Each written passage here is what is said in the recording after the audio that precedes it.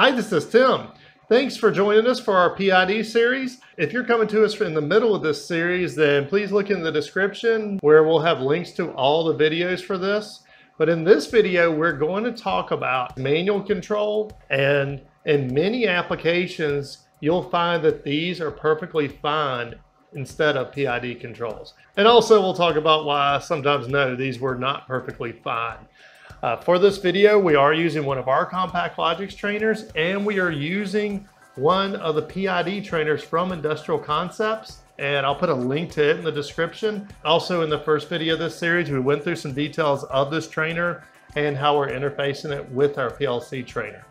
So in our overview video, we went through how we wired our Compact Logics trainer to Industrial Concepts PID trainer.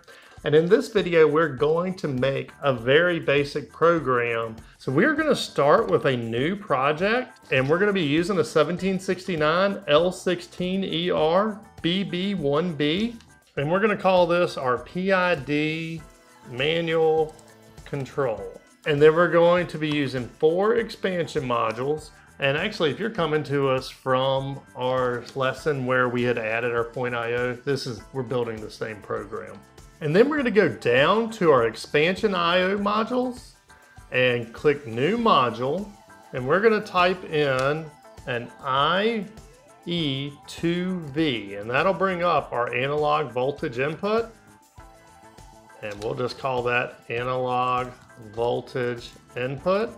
And then we're going to type in an OE2V, and that's going to be our analog voltage output. Now we also have our milliamp modules on here, and we're going to use these in an upcoming video, so I want to go ahead and add those to it. So I'm going to go ahead and throw those on because we'll probably just keep building onto this program right here. So now we're going to type in an IE4C, and we don't have the heart version, we have the regular version. So this will be an analog current input. And then we will have an OE2C, and it'll be the non-heart version as well. And that'll be our analog current output. And that's actually all the programming we're going to do now. Let's go ahead and download this program. So we'll go to Communications, Who Active, and then we will go in here, download. Now, if you need any help creating a program or downloading a program, because I know I went fast through that, we have videos on all that, and I'll put those down in the description. And we're back in run mode. I'm going to turn the fan back on, and I'm going to turn the speed all the way wide open. Let's talk about just manual control. In other words, what if we were to walk up here and look at this and just say, all right, I needed about 6 inches. So we're gonna go to controller tags, and then we're gonna open up local :3:0, and we're gonna be looking at channel 0. So we're just gonna eyeball this, and let's just throw 5,000, which we learned in the previous video is 5 volts.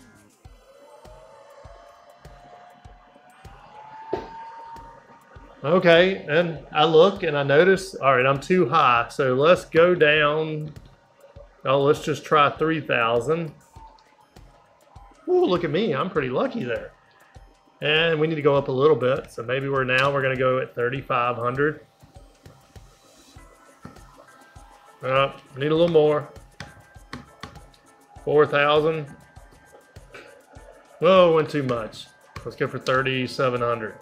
Oh, I'm pretty close. Okay, so that may work, and you just saw it took quite a bit of error and quite a bit of me looking at it to get us here, but we look pretty good.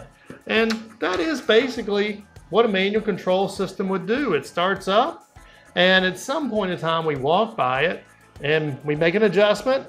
Like we saw we were going up too high, no, we leveled off too much, and then we make another adjustment. We make adjustments until we get it pretty much where we want it. Well, first, what is the problem with this? Well, there's 2 problems with it.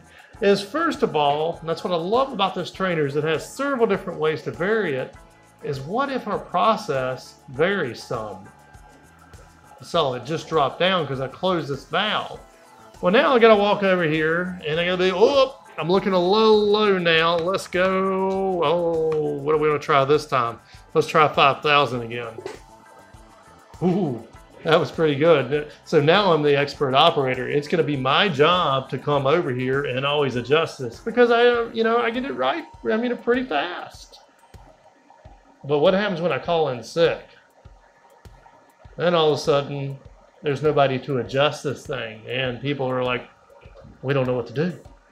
So there's the problem really with manual control. Now, there are a lot of systems out there that run this way that, maybe there's, I even see them that, there's a combustion valve connected to a 2-inch line and the guy knows, yep, let's crank that thing about 15 degrees and we're ready to go. And maybe that's okay as long as you have that really experienced operator or really good training.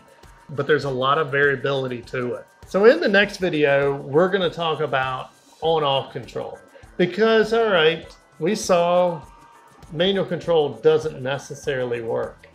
But there are a lot of applications where on-off control are mainly, let's say I wanted it at 6 inches. Maybe I turn it on at 8, I turn it off at 4, and I regulate it between these two spots. It may be okay. So I hope you like this video. Again, please subscribe to our channel and like this video. Any questions that came up, put them down in the description. Also check out links for our trainer and Industrial Concepts trainer in the description. Till next time. Hi, this is Tim. And this is Amber of TW Controls. We run the automation store. Hey, thanks for finding our channel. Here's a playlist with some similar videos. And YouTube thinks you'll like this video. Please like our video and subscribe to our channel. And if our videos have helped you make some money and you're not using our products, please consider supporting us on Patreon. Till next time. See ya!